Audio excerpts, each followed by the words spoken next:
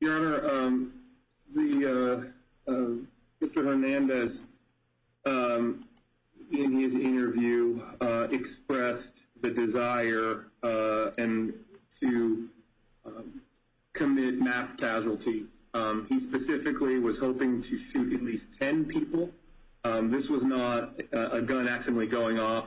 This was Mr. Hernandez had the purpose of taking out his expressed anger at society, the feeling that he has been bullied, the feeling that women don't want him. He is a self-professed incel, which means he's involuntary or claims he's involuntarily celibate, and was deeply angered by this. In his interview specifically said that he was targeting couples.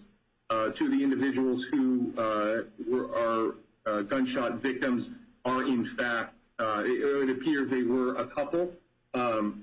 He wanted these people to feel the pain that he feels on a daily basis. He suffers from extreme anger. He described, and he was very open about the fact that he has a dark side, and his dark side was coming out.